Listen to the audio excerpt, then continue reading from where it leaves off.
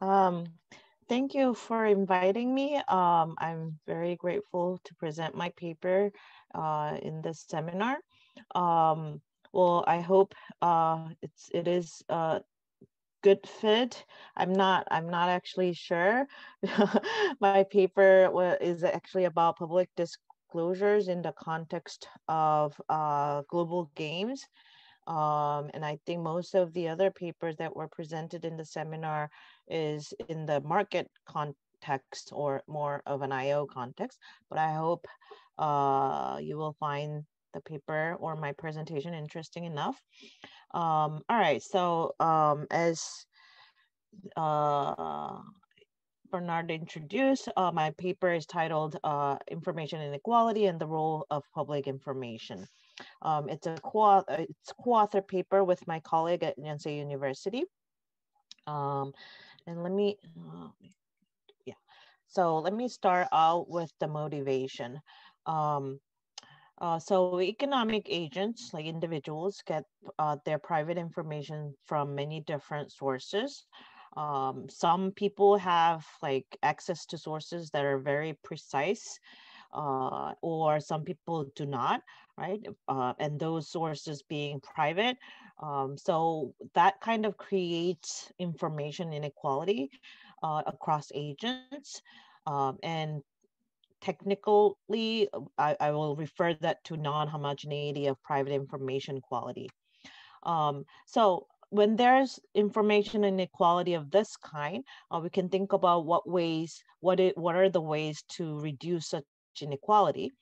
Um, One way might be for government agency or central banks to like disclose more transparent public information to kind of offset the inequality in the private information. So my paper goal is to answer the following questions. So is this policy, is this public disclosure, being more transparent in terms of the public information disclosure, is this always socially desirable? And can agents benefit even when there is information inequality? So those are the two main questions that I aim to answer through this paper. So as you can see, when we talk about public disclosure, we have to talk about Morrison Shin. So starting with Morrison Shin, a large literature has studied the social value of public information. So our paper like complements this line of research because we also consider the welfare effects of public disclosure. And you can think about our paper as a direct extension of Morrison Shin.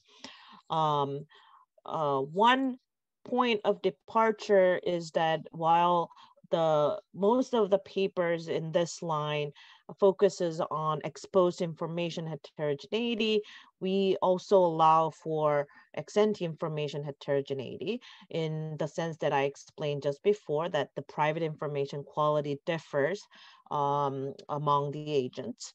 So that's one difference. Our paper is also closely related to James and Lawler, 2012. They're like setting their question is very similar.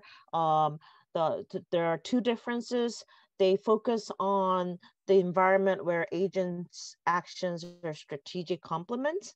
On the other hand, we also allow for the case of substitutability. So that's one departure from their paper. The other is, it may seem a little bit trivial, but private information precision differs between two groups in both of our paper and their paper, but James and Lawler assume that each of those two groups comprise half of the population. Right, which mainly they do that for the simplicity of the analysis, and we agree with that. But I think we have a little bit interesting comparative statistics in terms of the proportion of those two groups. So that's the two departures. So our paper kind of as an extension to Morrison Shin, we study how the information inequality coupled with better public information impacts equilibrium behavior as well as social welfare. Um, all right. All right. So preview of results, I kind of like listed most of the results that we have. It's kind of wordy, so I'm gonna be very brief on it. So two kind of takeaway is that first, if there is information inequality, we kind of complement Morris and Shin's conclusion about decreasing welfare with public information, that with information inequality, it is more likely that public information might decrease welfare. That's one result. The second one is if, like, given the information inequality, let's say if there's more of the people that are better informed in terms of private information, or if the better informed get even better quality information, right? I would just say like the rich getting richer kind of situation. If that's the case, the welfare unambiguously increases, right? So it kind of, I'm not suggesting that information inequality causes welfare to increase, but I'm saying that social welfare could increase even if it means that information inequality is widening across the agents. So the two big results. So let me give you the roadmap. I'm just gonna go into the model, show you the equilibrium and the results regarding the equilibrium behavior and social welfare.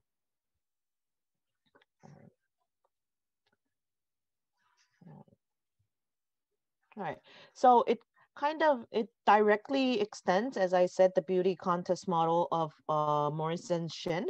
But one difference is that we also allow for substitutability and also for an ex ante non-homogeneity in the private information quality. So I'm going to briefly go over the model. Um, so in the economy, there is a continuum of agents, all indexed by I and uniformly distributed over the interval 0 to 1. And they want to take an action that depends on the exogenous random variable representing the state of the economy. So I assume that it's the theta, and theta is drawn from our normal distribution with the mean P and the variance 1 over alpha P. The agents would observe two signals. Um, One is public signal, the other is noisy private signal. And the public signal they receive is just about the mean of an exogenous random variable that represents the fundamentals of the economy, right? So just the mean of the fundamentals, they observe that as a public signal. Um, the important thing is that they observe noisy private signal, which I denote as X sub I superscript T. So each agent gets the noisy private signal. And after that, they choose an action, AI, with the superscript T. I'm going to explain the T later, but first, the payoff. The payoff is going to be depending, like the age, basically it's the Morris and Shin setting. The agent wants to be as close as possible to the true fundamentals, as well as their action also depends on the actions of the other players, other agents, but it depends on the parameter R. If R is positive, it's the strategic complementarity setting. So in that setting, they want to be close to the average action of the other players. On the other hand, if it's the case of R less than 0, it's the substitutability case, right? In that case, they will be penalized if their actions are close together to the average action, right? So they want to differentiate when it's substitutability case. They want to align their actions together when it's the complementarity case, right? As well as they always want to be close to the fundamentals, right? That's what the payoff represents here.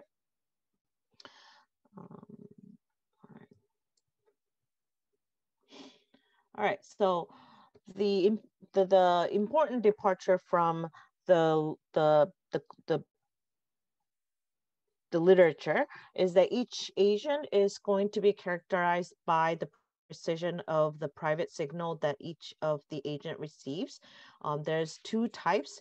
I'm going to denote it as T, which can be either H or L. So high representing the high type, L representing the low type. So the private signal I specify here is going to be the theta plus the noise term, right? Where alpha xt represents the precision of the private signal, right? And the idiosyncratic noise epsilon follows a normal distribution, a standard normal distribution. Right. So as I said, there are two types. So either the low type, high type, and as you can see from the notation itself, high type represents the type that has a greater precision, higher precision of the private information or private signal, right? So let's just assume alpha XL is just alpha X for some alpha X value. Alpha XH is going to be the mu times alpha X. So it's a higher than alpha, just plain alpha X, where mu is greater than 1. Right? So you can think about mu as capturing the magnitude or the discrepancy between the two quality types. Right? So it's the magnitude of the ex-ante difference between the precisions of the two types private signals. And I'm just going to call that information inequality. Right?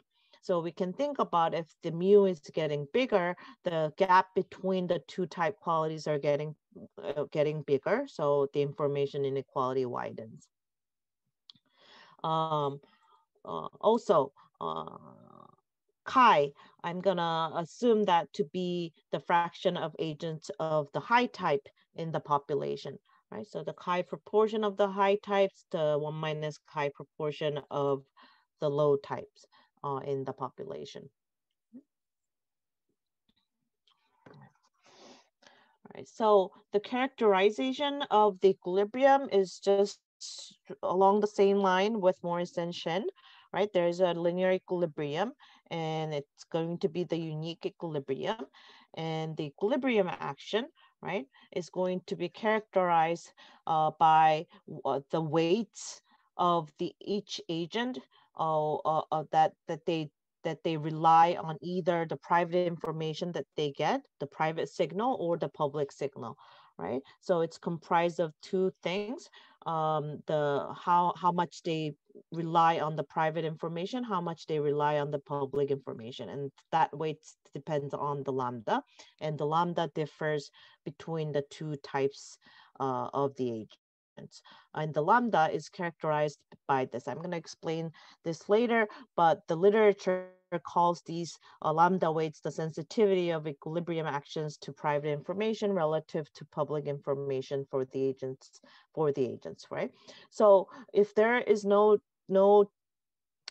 two type, then there's just going to be one lambda, and we're going to compare these lambda H and lambda L to the Morris and Shin case with one lambda.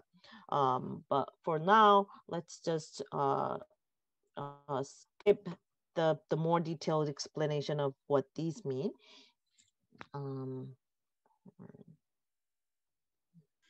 I'll skip. Jin, do you have some intuition for condition 1? Which types of environments are excluded under that condition? Yes. So thank you for that question. I can actually, that's the next slide. So condition 1, I think the reason that we need the condition 1 is because of how we formulated the two types.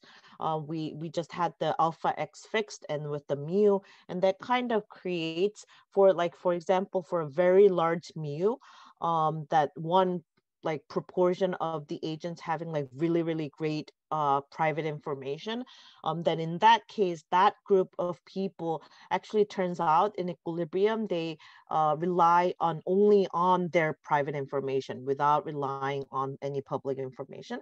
So that's still that's going to be the equilibrium, but we want to just focus on the case where the agent rely both on private and public information, right? So condition one basically guarantees that lambda h for the high type is less than 1. In my setting, the lambda L is always less than 1, but the condition 1 guarantees that lambda H also stays less than 1, right? And it always holds if R is greater than 0, means like in the strategic complementarity case, it's not a problem, but it may fail when it's a strategic substitutability case. And I just have like one example of the parameter values that violates condition 1, which is like you need to like have a high level of substitutability, such as minus 0.9. Oh, and I think I didn't mention R has to be between -1 and 1. And yeah, so minus 0.9 being very strong substitutability in actions. Chi has to be like small. I mean, these are all are intertwined with each other, but chi has to be very small, mu very big, and so on. Like, so I kind of interpret it as like a very special case, right, where it's very strong substitutability with one like small portion of agents that have like very, very good private information, right? In that case, this condition fails. And in that case, the high type agents would only rely on their private information and just ignore the public information. But I just want to rule out that case and look at what we think is the more interesting case of where agents rely both on private and public information. All right, so that was condition 1. So we're gonna look at the results. So this lambda weight, like the dependency on private or public information, like given the signals, how much they would rely on the public and private information. And I'm gonna look at first the comparative statics of lambda, that lambda weights in terms of the public information. And this result is it's just a consistent result to Morris and Shin, which says like if public information is more precise, the agent will rely more on public information, right, than on relative to private information. Very intuitive. Like if public information is more transparent, you get better public information, you rely more on public information, right? So I'm gonna just skip briefly on that, but the important part, I think, is the comparison of our lambdas to the Morris and Shin case. So we're going to rewrite our lambdas as this, and it's going to be kind of the ratio of the delta to the average delta. So where delta H is the relative precision of private information for the high type, right? It's defined as alpha x over alpha x plus alpha p for the high type, right? Delta L is the relative precision of private information for the low type, right? So your weight on private information directly depends on your relative precision of private information to public information, right? And also it depends on the average of those two weighted by the proportion of the high type and the low type agents, right? So this look very similar to Morris and Shin's counterpart, which in terms of our notation, it's going to be same as setting mu equal to 1. And the lambda weight just is commensurate with the relative precision of private information to public information. So that looks like this. And our lemma 1 gives the direct comparison between these three values. And you can see that when it's strategic complementarity case, the agents rely more on private information relative to the Morris and Shin setting, both of the agents. But one thing that was interesting is that when it's strategic substitutability case, the high type agent still relies more, even more strongly to private information than the Morris and Shin case, but the low type agents rely less and rely more on public information than compared to the Morris and Shin counterpart, right? And it kind of contrasts with what James and Lawler does. In their case, they have a very similar setting with ours. And in their case, the high type agents rely more on public information, whereas in our setting, the high type agents rely more on private information. And when I was actually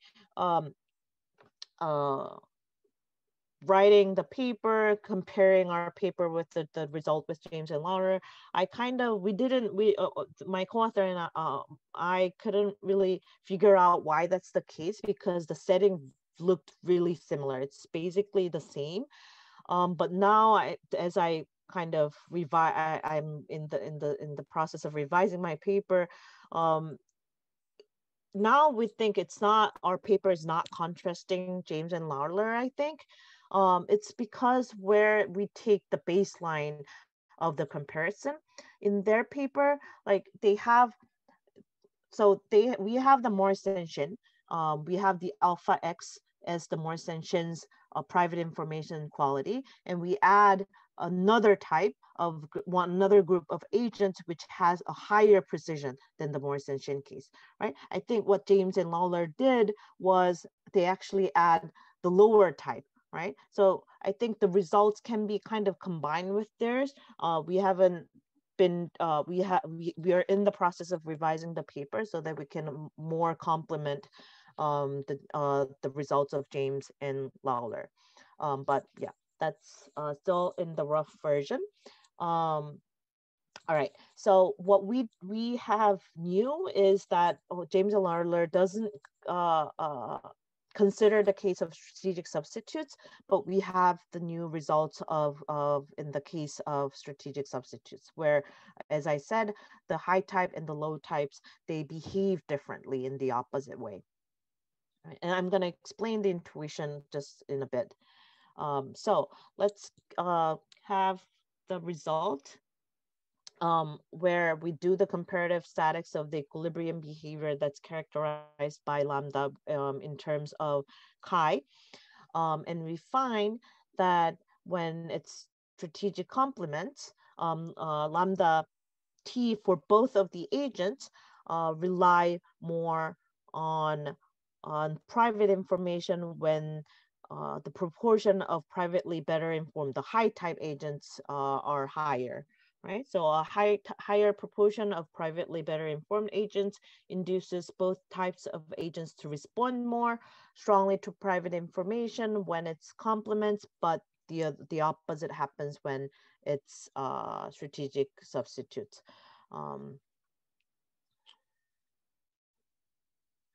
So we can gain why this is the case by just looking at the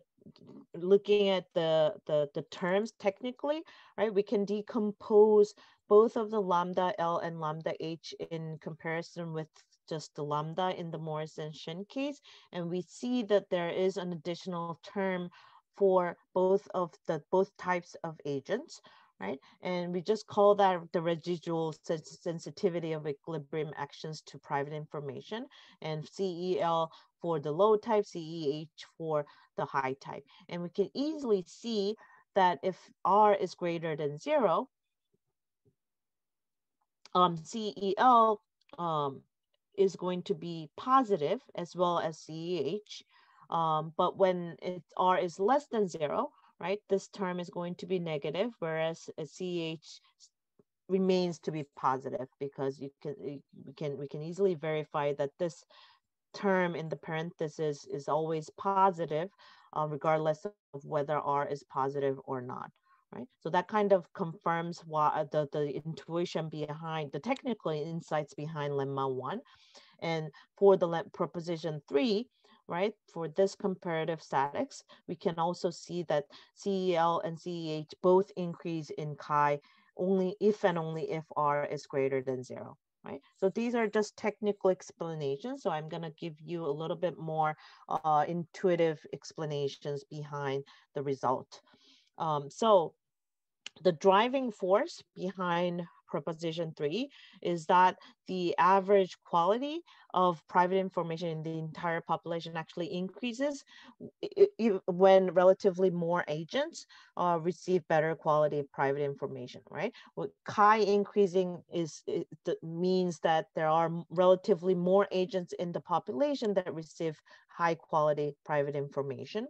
Right? So when that happens, the average relative precision of private information in the entire population increases. And that's actually the key channel why the results hold, right? When actions are strategic complements, agents want to align their actions to each other, or in more generally, they want to align their actions with the average action of all the agents, right? So with an improvement in the average quality of private information, each agent will realize that other agents on average will now respond more strongly to private information, right? So when they want to also align their actions to the average action, they would rely more on private information when R is greater than 0, but the opposite happens when R is less than 0. Right? So that's kind of the intuitive explanation of the comparative statics that I just showed you. Right.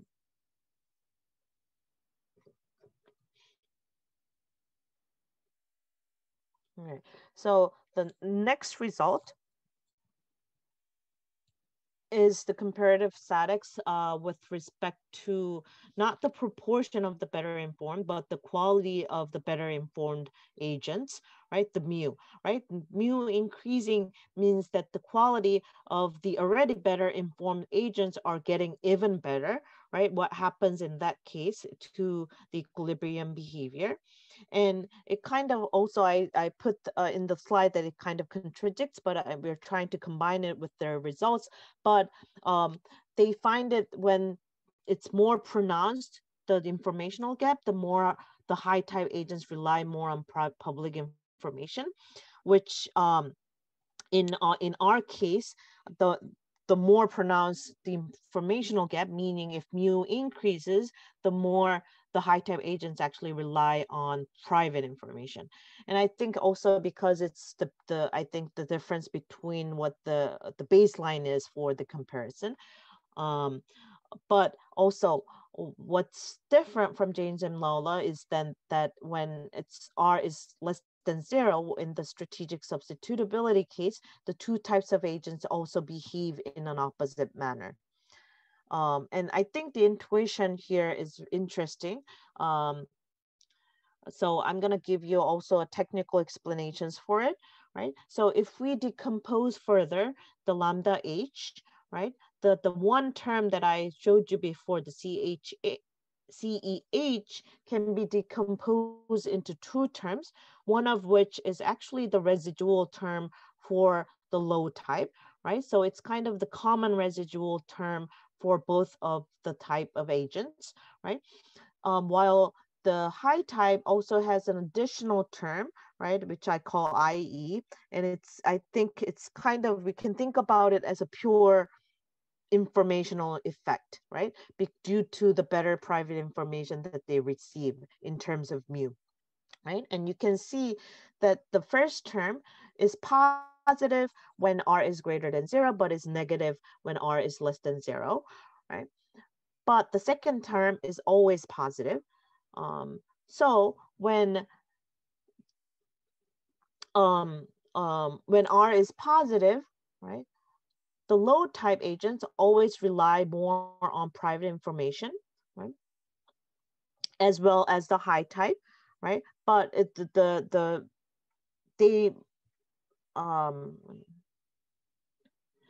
when R is negative, they react in a different way, right? Because this term is negative, but for the high type, you have to combine the two additional terms where the first term is negative, the second term is positive, right? And the second term actually dominates, or the third term actually dominates the second term in terms of the mathematical expression, but I will also show you the driving force behind it, right? It's actually the same driving force as with the previous result. It's through the better quality on average in the population, right? Whether or not like there are more proportion of agents with better informed or better informed agents getting even better in private information, the average quality of private information in the entire population increases, right? And that's the driving force, because now with an improvement with the average quality of private information, when actions are, let me put it this way, when actions are complements, right, both of the agents, they desire to align with what others do on average, right? So they would on average respond more strongly to private information, right? That's captured by CEL being positive. When actions are substitutes, both of types of agents would desire to do the opposite of what others do on average, right? So they would both respond less strongly to private information, right? That's captured by the negative CEL term, right? In that case. But in addition to that, the high type agents also recognize that regardless of their complementarity or substitutability, the low type agent would necessarily respond less strongly to private information than themselves, simply because the low type private information is comparatively even poorer, right? So this kind of consideration creates the tendency for the high type agents to actually respond even more strongly to private information when the R is less than 0, right? So that kind of dominates the effect of the negative effects created by CEL for the high type. Right.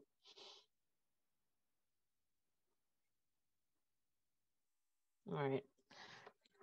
So that was our results for the equilibrium behavior. I'm going to go on to the social welfare part. All right, the social welfare evaluated at equilibrium is this. It's the normalized average of individual utilities.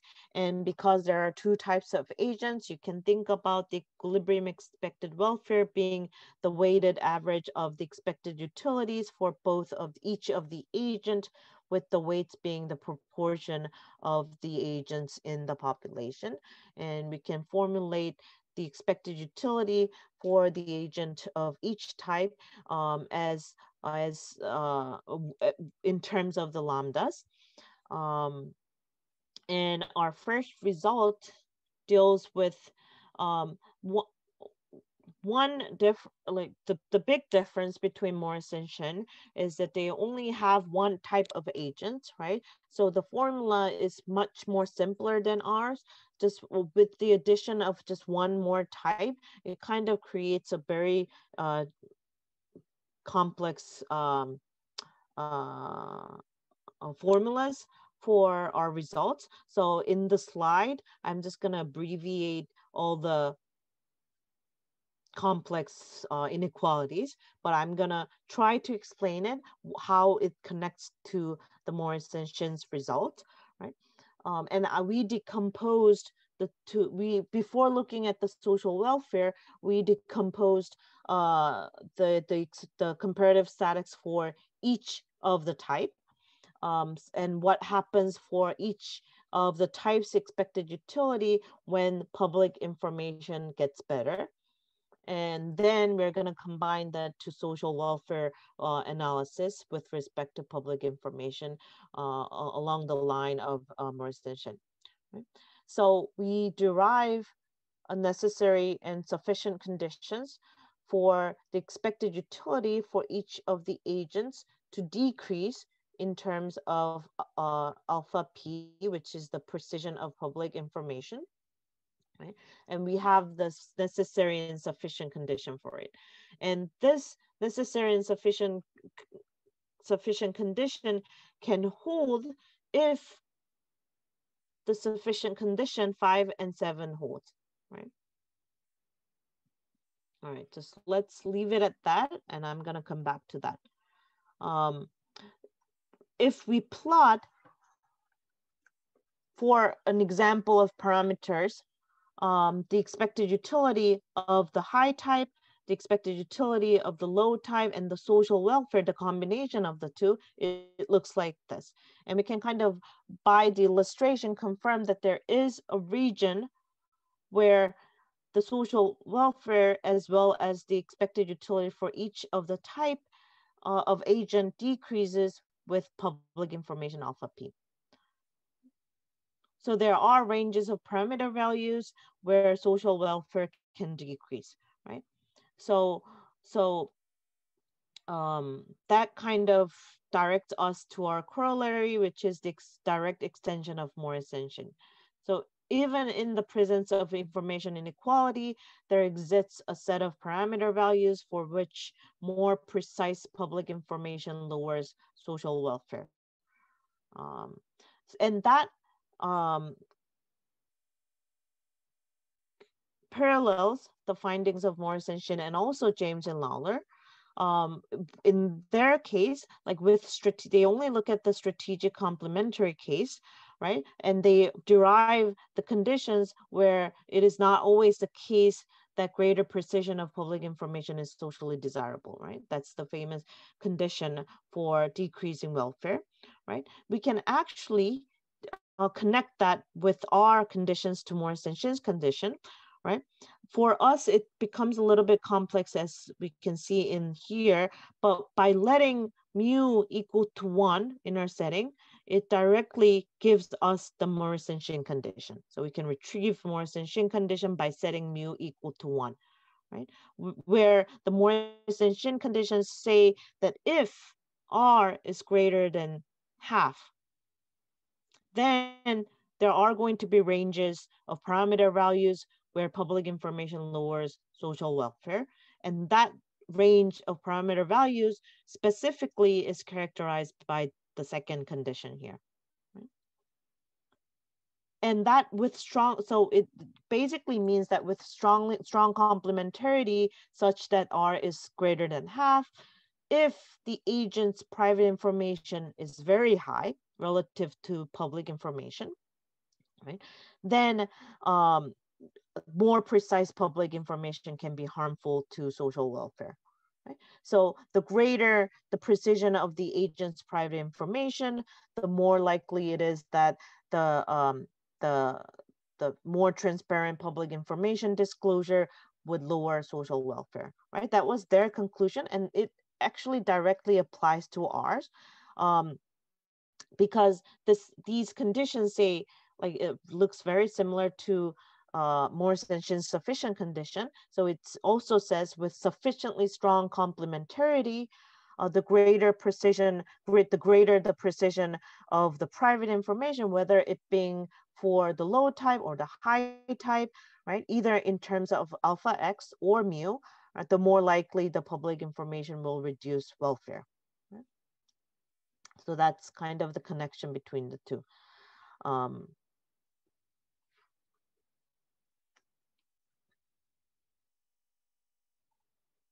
right, I'm gonna try to come back to that intuition with a picture later, but before that, I will give you our result of social welfare comparative statics with respect to chi, the proportion of the better informed.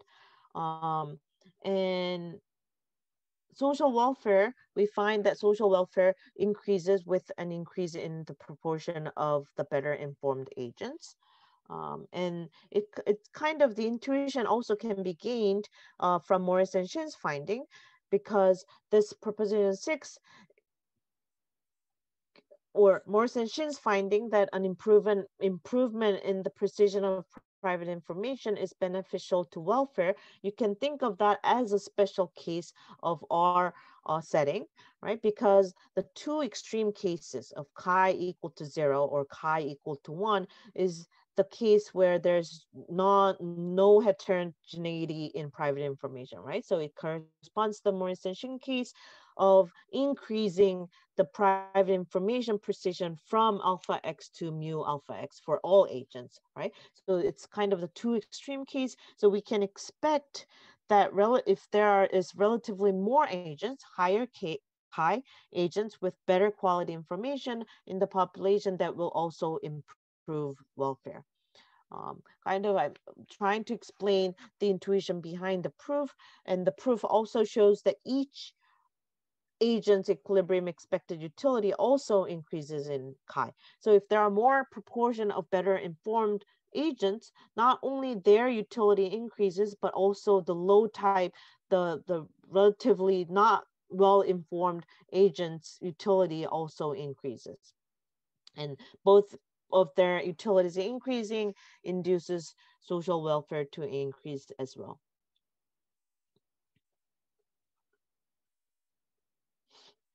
All right. So the next one is also very simple in terms of the intuition. So social welfare also increases with an increase in mu, right? So now it's not the proportion of the better informed, but it's rather the better informed agents' quality of private information is getting even better, right? So this is also a direct extension of Morrison-Shim's finding that more precise private information is beneficial to welfare, but we kind of have three points that are kind of, we think is important here. This result holds regardless of the size of chi, so regardless of whether there's very small number of agents with better information or not. And also, as with the previous proposition, the equilibrium expected utility for each type also increases in chi, right? So what this means, right, whereas the Morrison-Shim argued that more precise information is beneficial to welfare, we can add on to that by saying more precise private information only for some of the agents it's also beneficial to welfare, but not only beneficial to welfare, it will be beneficial to all of the agents in the population.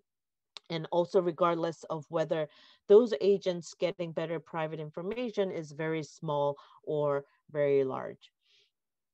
And the third point that we want to make is that this result also holds for mu less than 1. And that kind of created a lot of questions before. So we tried to reconcile it in our revised version. I think the version of the paper that's been distributed doesn't have this interpretation, but we added that afterward. So an increase in mu when it's greater than 1 represents the increase in equality in private information, right? That's because the better informed are getting better. The increase in mu when it's lower than 1, right, represents decrease in equality, because now if mu is less than 1, it means that the poor agents in terms of information are getting better, right? So there's decrease in inequality. So our model focuses on mu greater than 1. There's the baseline type of agent, and there's the high quality type of agents. So how are we going to interpret our previous proposition 7, where social welfare increases with an increase in mu, right? We are not trying to say that the greater information inequality causes social welfare to increase, because that's not the effect here. Regardless of whether mu is greater than 1 or not, the immediate effect of an increase in mu is an improvement in the average relative quality of private information. And that was the key source for all the previous results that we had before, the delta, the delta bar, right? That's the key channel for the increased welfare, right? What we are trying to argue here is that more precise private information for some agents is beneficial to welfare, regardless of whether the group of agents getting better private information is already better informed or not, saying like it's kind of including whether or not like mu is greater than 1 or mu is less than 1. But when it's mu is greater than 1, the result just implies that social welfare can improve even when it's also accompanied with greater information inequality. Right? So I hope that kind of clarifies the interpretation of our result. Do I have a few, I think 10 more minutes. So this figure illustrates so alpha p, it's the previous figure, right, plotting only the social welfare, not the expected utility of each of the agent, right, in terms of alpha p, right. So mu equal 1 is the case for Morrison Shim, and the dotted green line and the dotted red lines are the ones for mu equal 2 and mu equal to 4, right? So if we can see that when mu is going up, the welfare is also going up vertically, right? But we can also see that with public information getting better, there are ranges of parameter values where social welfare is reduced, right? So combining those two, like we can also see that the minimum welfare levels for different mu's, and we kind of plotted that with the black dotted line here, is upward sloping, indicating that, of course, that for a higher value of mu, social welfare is decreasing in public information for a wider range of parameter values, right? Kind of combining our comparative statics with respect to mu and the comparative statics with respect to alpha p, right? So this is also maybe, yeah.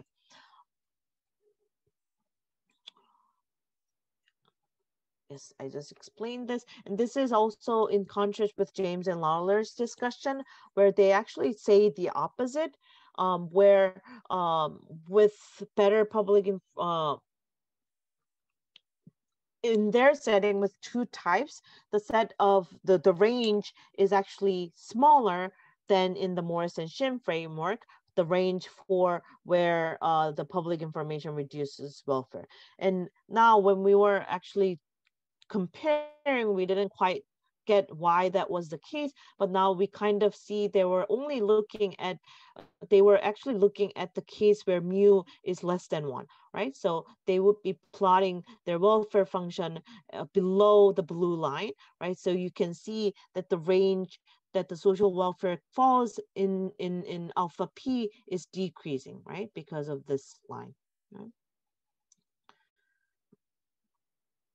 All right. So although we have this Svenson's argument that social welfare is unlikely to decrease under reasonable assumptions and parameters, because the paper thinks that where is it, this kind of condition is very hard to satisfy for the welfare to decrease, right? So that kind of argument may remain qualitatively intact, but the one important implication of our observation is that with larger information disparities among economic agents, there may be greater possibility that public information may be harmful to welfare, right?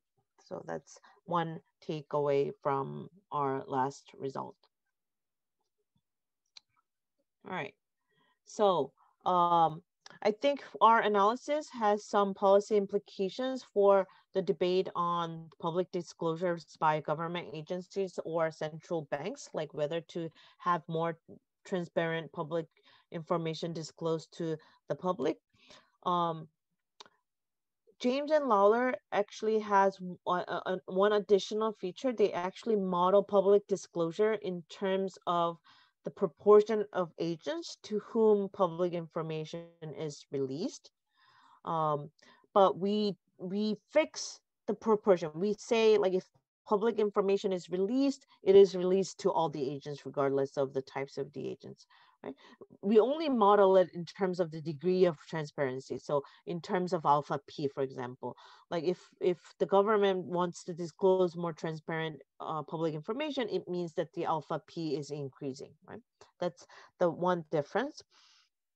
And while our paper can be seen as a direct extension of Morrison's Shin in the sense that we also show that increased public disclosure can be detrimental to social welfare, what we want to highlight is that such detrimental effect of public information is more likely when there is greater informational inequality among agents.